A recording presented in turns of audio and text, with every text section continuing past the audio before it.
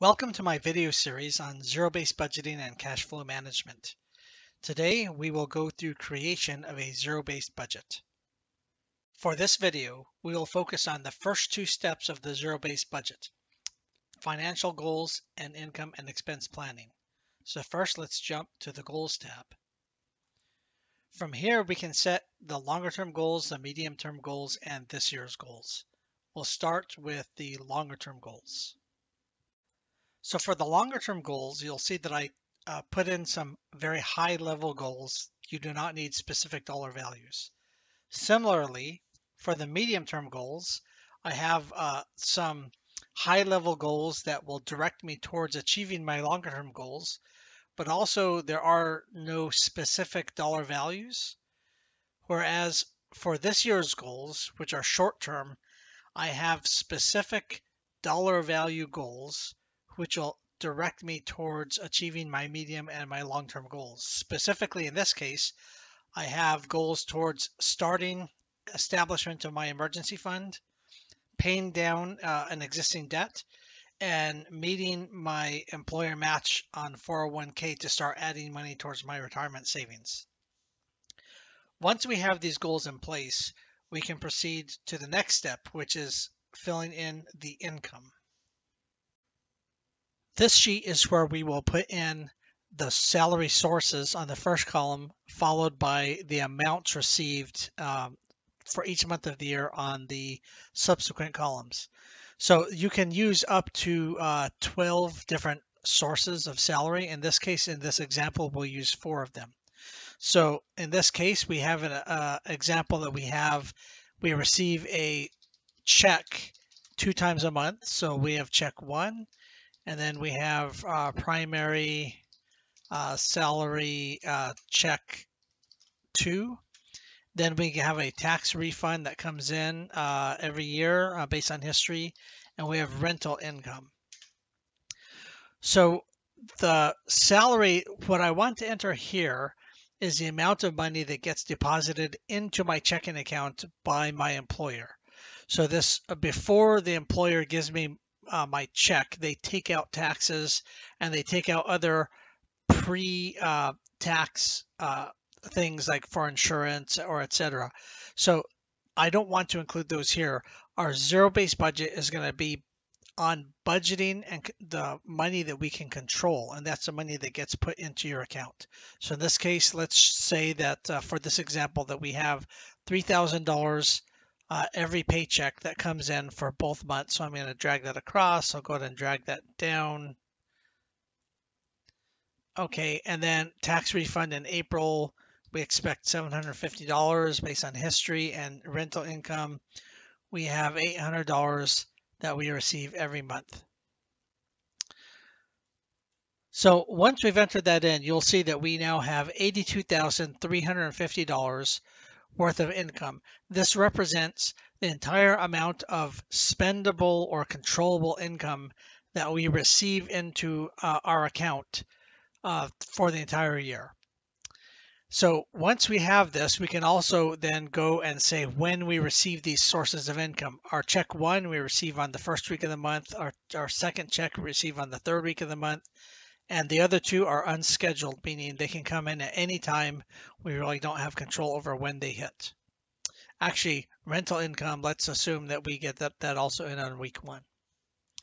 Okay, now that we have filled in our income, we can now move to step 3, which is entering our expense plan. So on this screen, we will go ahead and enter in all of our expenses until the remaining income drops to 0. We'll go ahead and start with the goals. So I'll put in the first goal, which is our emergency fund. We want to build that up. We don't need to have a group name, but I like to use group names where I can. It helps in the future for reporting and comparison. Now, once we put in our name and group, we have to pick a type. There are 3 types: the monthly fixed, monthly variable, and annual, and those are described here on the right. The monthly fixed are expenses that occur every single month and cannot be changed unless they're canceled. Think about, for example, your rent or a mortgage payment. That's a fixed payment that happens every month and you can't change it. A monthly variable is something that occurs every month, but you can choose how much you spend. Think, for example, groceries or eating out. Those are things that you can do or spend every month, but you can choose how much to spend. You can flex it. It's up to your discretion. Then there are annual expenses. These are expenses that do not occur every month. They occur periodically throughout the year, and sometimes you don't know when they're going to happen. For example, medical expenses would be an expense that you're going to have to do during the year, but you're not sure when. Others might be clothing. You don't buy clothing every month, but you do know that you need to budget some for clothing that will be used periodically throughout the year. So in this case, our emergency fund, we're going to put this as a monthly variable expense because we're going to be contributing it to it every month, but it's not fixed. I can choose how much I put in every month. And I'm going to assume here $140 a month towards that. Now you'll see that when I do that, the income, remaining income goes down and the amount of my monthly variable goes up, including the annual amount. Since I'm spending $140 a month towards my emergency fund, that's going to equate to $1,680 over the course of the year. Now, if you remember in the goals section, I had put a goal of $1,500 towards my annual fund, my emergency fund buildup over the year. It's okay to, the goal is the goal. This is the plan. So let's do another goal here. So we said, well, first of all, I have my loan payment for an existing debt. Oh, by the way, before I move on, my emergency fund, what I should do here, because it's a goal, even though the goals, the group name is just a name that I put for grouping, but to flag this as a goal so the system can see it and help you track your goal, there's a drop-down list. You can say, yeah, the emergency fund is a savings goal. And we can go ahead and then go to my loan payment. My loan payment is also call that a goal. And I will call this, my loan payment is a monthly fixed. This is a fixed payment that I have to make every month towards paying down a debt. Say it's $200. And I will go ahead and flag this one as a debt reduction goal. Okay, now when I come over here to, I'm going to do an extra loan payment. And this is part of my goals was I don't want to just pay down the mandatory amount towards my loan. I want to make extra loan payments. And so I want to put that towards a goal. In this case, I'm going to put this one as a monthly variable. Unlike the one above, this one I can choose how much extra I'm going to pay towards extra pay down. And I'm going to put $100 a month. And I'm going to again flag this one as a debt reduction goal. Okay, so we have another goal, which is a savings. So let's pretend that I'm saving for some furniture that I'd like to buy. And so I'm going to put this as a savings goal. I'll put this one as a annual goal because by putting it as an annual goal, it'll automatically be pulled out the amount that I need for the year. So I'm going to put an amount of $1,000 that I want to save this year towards furniture. And in a future video, when we talk about the annual expense management, you'll see how that gets automatically pulled aside for savings. So in this case, I'm going to call this one a savings goal. And we have one more that I just want to show you. This is an optional thing. You don't need to track this, but if you want to track things like 401k to show how much money you're pulling aside there, you can do that. And that one would be a monthly fixed because that's the amount that you tell your employer you want to pull out every month, and it gets pulled directly out of your paycheck. Now, one thing you'll notice is I'm going to flag this one as a pre-tax goal. Now, you'll see here that when I put in the value, it will not reduce my remaining income because this is money that's pulled out before I ever get my paycheck. And the amount of money that I'm using here as the spendable or controllable income is the amount that I'm getting after pre-tax deductions. So this is more just for tracking. Again, this is optional. They're not really part of the zero-based budget, but it can be used in later when we talk about goal tracking. You can use that to kind of track how your savings goals are going throughout the year. Okay, so that was all of the goals. Now I'll go ahead and just put in some other expenses, and then we'll talk through those. Okay, I have gone and pasted in the additional expenses so we can see my remaining income has now dropped to 2,594 remaining. Now I wanted to show you a couple of more things. One is my car payment. In this example, I have a $400 a month car payment, but I really am about to pay off that car. I have 10 more months, January through October, of car payment, then that car is completely paid off. So what I can do here, because this is a monthly fix and I'm paying $400 a month, I can go ahead and click anywhere on the green to expand this area, and it'll show you that I have $400 a month. And I'll go ahead and just type in the 400 here so you can see it's going to allocate $400 every month through the year. But now what I can do is I can just delete or set to 0 November and December, right? And what that will do is that will reduce the amount. If I close this, you'll see that my remaining income has increased because it knows now that I do not have a car payment for every month of the year, only for the 10 months that it shows here. So that's one. So anything that shows a number on the monthly spend is essentially means that month, that value is the same across all the months, even if it doesn't show it on the screen here. And you can see a sample here. If I put in 2,000 here, it'll actually show you the amount, but in either case, it's the same. A value here means that value is the same across every month of the year. If it's different, it'll show the word various. And then you can click anywhere in this green area to hide the details.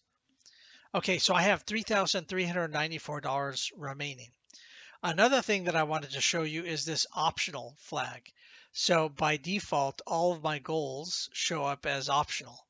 But I can go down and I can say, okay, I have some things called optional services like my Netflix or my Spotify. I can go ahead and just flag those as optional expenses. And that's you'll see what this does a little bit more in a future video when we go over the monthly managing monthly expenses.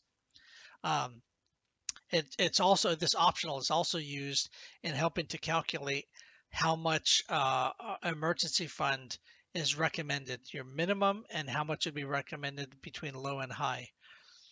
Okay, and that depends upon what items you consider optional or things that you could stop if you had to. Okay, the last thing, another couple of things I wanted to show you is on the bottom, things like electricity. In the area where I live, the electricity is not necessarily a fixed, $125 a month throughout the year. Usually over here, it gets very hot during the summer and electricity goes up and then it goes down. So in this case, if you want to budget accordingly, you could do something like, okay, I'm spending, $50 on electricity for January and February. There's not very much, it's pretty cheap. And maybe also in November, December. So I can do that here. Put that across. But then when I get down to March, it starts to increase. 75, then suddenly it goes up to 100, and then it might go to, by the time we're May, we're talking about 150, and then maybe 175. Then July, August, September, it might be $200 a month. September, and then it starts to go back down pretty quickly, right? So in this case, I'll go something like 120 and say 75 here. Okay, so that just goes to show how on in most cases, if you have things like groceries, you can say, yeah, I'm going to spend $1,000 a month, it's the same throughout the whole, every month, and I can then adjust on a monthly basis because it's a variable, so I can control how much I spend based on other things. But my electricity, I know for a fact that based on history, that it will increase and it will decrease. Now I can control this based upon my air conditioning usage or other usage of electricity. I can try to manage to not overspend on this. However, I know that during the summer months it will go up and I need to budget that extra money. And so that's how you can do it here. Okay, the last thing I was going to show you is now I have $3,444 left remaining. And so what I'm going to do is I'm going to go ahead and add in travel, right? And I'll call this discretionary. I'll group it with my discretionary, and I'll call this an annual because it's something I'm going to be saving up for, maybe spending during the year. Now, when I put in, if I put in $3,400, you'll see that this goes to $44 left. If I change it to $3,444, then remaining income goes to zero and I'm done. So when there's nothing displaying here on the top to the right of the allocations, that means that all of my income has been allocated. And you can confirm that by looking on the Validate tab, which will show you, okay, here is your total income from all sources. Here's your total expenses that you've just allocated on your expenses tab. And it goes to zero, means that you have a valid zero-based budget plan. All of your money is planned for and allocated. Now, if I go over to here and say, well, I really had $3,500 towards my my vacation, my travel, you'll see that it's going to show me up here are reds showing that, well, you are now planning to spend $56 more than you have planned income. So, and you can also confirm that on the Validate tab. It'll show you that yes, your total expenses exceeds your income by $56 and you're overspend. So of course, there's a couple of things you can do about that. One would be, this is where prioritization comes in. You can then say, I'm going to go ahead and maybe I need that $3,500 for travel. I need to go and then reduce somewhere else. I'm going to spend less money somewhere else, right? Maybe on my furniture, I say, okay, well, no, I'm going to spend, instead of that $1,000, I'm going to spend $944, right, towards furniture, and now I can do my travel, right? Um, Another option, of course, is to say, okay, I'm going to go and get a side gig because I know I'm going to be $100 short or whatever short, and I'm going to go ahead and add another income stream and try to pull in that income because I know that in order to meet my goals, I'll need that extra income. Now, if you can't pull in that income stream, again, you can reduce spending somewhere else. But those are the kind of priority decisions that you need to make in order to have your zero-based budget. And the zero-based budget um, ensures that all of your money is going towards the goals and the priorities that you have set. If you don't do a zero-based budget, a lot of times you can spend money and then later on in the year, you realize that you don't have the money that you need to achieve a goal that you had set. And that's why having your goals is the first step in your zero-based budget, followed by your income and your expenses, and then validating the plan. And you can see that all these areas in blue here, that concludes our discussion on creating a zero-based budget. You can go ahead and follow along to my later videos that talk about expense tracking and then on managing your monthly spending, managing your annual spending, and then cash flow forecasting.